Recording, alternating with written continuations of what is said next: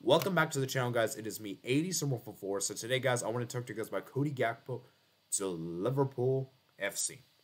Once again, guys, Liverpool have got another player off from Manchester United. Once again, Manchester United are in the mud because, for a lot of weeks leading up before the transfer, there was a lot of hype that he would join Manchester United, because, the Eric Ten Hag connection, Eredivisie, and all that good stuff.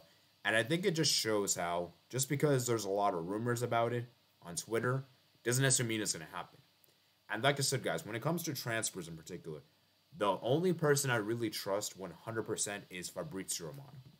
The other reporters I trust, not that same degree though. And Fabrizio Romano always comes in clutch with these transfer news.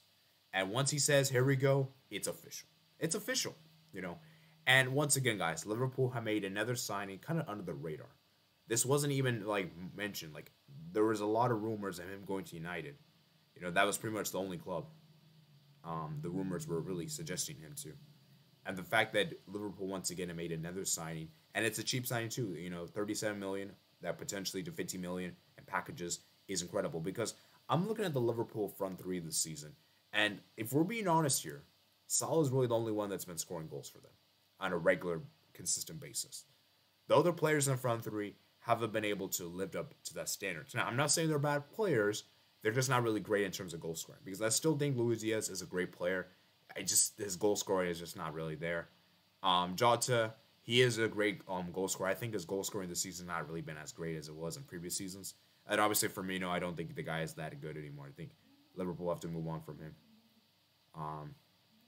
And then obviously Darwin Núñez, the guy is just, oh man, the guy is just not that great, if we're being honest.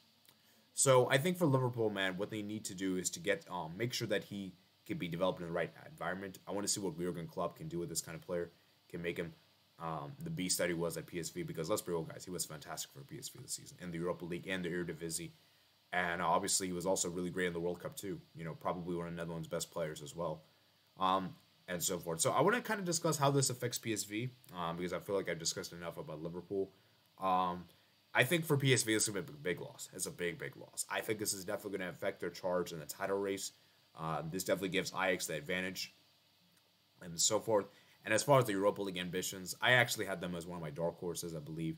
And with the loss of Cody Gakpo, it's really hard for me to see them go as far. Who knows, though? They could do well without him. It's just that it's going to be very difficult. It's going to be very, very difficult to see. I want to know what you guys think in the comment section below. Do you think this is a big loss for PSV? Because I certainly think it is, because it's a big loss. He's one of their best players. And I think this is going to be something that's going to be interesting to see what PSV do. So, hope you guys did enjoy this video. Like I said, if you're new out here, consider hitting that like button, hit that subscribe button. And comment down below, how do you think Gakpo will do at Liverpool? And also comment down below, do you think this is a great transfer? So, hope you guys did enjoy. Make sure you guys smash the like button, hit the subscribe button while you're at it. Comment down below your thoughts in the comment section below. And I'll see you guys later. Peace out.